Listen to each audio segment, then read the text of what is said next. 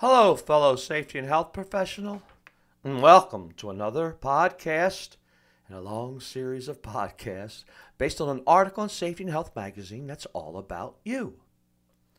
No man is an island. That profound phrase is still as true today as it was when John Donne, a renowned 17th century English poet, published it. It tells a powerful truth. Everyone needs others to survive and thrive. Now just think about the food you eat. There's no way you could have a banana or soup or anything you have that you eat if somebody else didn't work to grow it, package it, ship it, stock it, sell it. I mean, the list is incredible of what it takes for you to have your morning coffee even.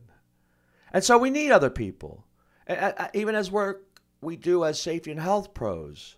We couldn't be successful at what we do if we didn't have the cooperation and collaboration of other people. So when humans work together, we can accomplish fantastic things. That's why teams can be so effective. They're the epitome of humans cooperating to reach common goals and solve problems. You undoubtedly have been a team member at work or in your community. For me, for example, I'm a demolition team member at a decommissioned nuclear facility. There's a group of about 11 of us that work for this one building we're demolishing. Now, I cherish every chance I get to contribute to the team's success. And I work hard to be an excellent member who helps the team excel. And here are a few ways I accomplish that, particularly during our team meetings, because that's mostly the most common time that your team is together when you have a meeting or a pre-job briefing or something like that. And I want to share them with you, not to brag about what I'm doing, but just to say that these have helped me a lot, and I hope that they will help you. And maybe you're doing some of them already. It's not about you. There is no I in team. No doubt you've heard that before. That's something I've heard for years, right? Though it's overused, it's valuable to consider what it really means.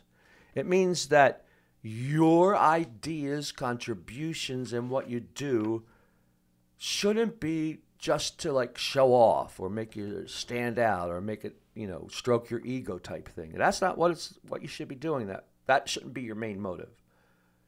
So when I suggest something and the team agrees, great. Makes me feel good. Happy that they said, yeah, Hawk, your idea was good and we're going to use it. Then the team usually moves on. We go to the next item. However, if the team decides not to use my idea, I don't pout about it, don't feel insulted or waste time arguing my point. Even if the concept is excellent, and of course in my mind, I'm sure it's better than what the team plans to do, still, it will not advance the team's interest by me being stubborn and creating discord. That doesn't mean you shouldn't give more evidence, perhaps, to prove your idea is viable when it's turned down. For example, some team members may not fully understand what you are proposing. So this is where you got to have your ducks together, as they say, so that you can, explain why this is a good idea, because maybe people don't realize why it's a good idea. But if after that they say, nope, still, then fine, give it up. Too often, I've seen teams argue for an entire meeting, sometimes more than one meeting, because a team member is stubborn about an idea they have and they want to, not give it up. It's counterproductive. So I don't engage in that distressing behavior. Now, after the meeting, I might go and complain to somebody, right? That's different. All right, give team members your full attention. Oh, my goodness, I still see that all the time in teams. The team I'm on now, pretty good. There still is a few people that don't pay attention like they should, but I just think it's their natural way. All right, here's what I do. Whoever's talking during a team meeting will get my full attention. That includes facing the person speaking, making steady eye contact, taking brief notes when needed, and asking questions about what they're describing when I don't understand something or would like more information.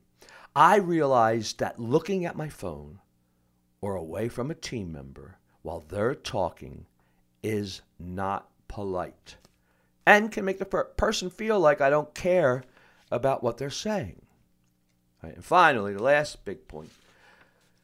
which has been around since the 80s. I remember when I first started really going to meetings. Be on time and come to the meetings with a positive, and I would like to say, uplifting attitude. Arriving on time shows you value the team meeting. That's part of what it does. So I'm always early for the team briefings.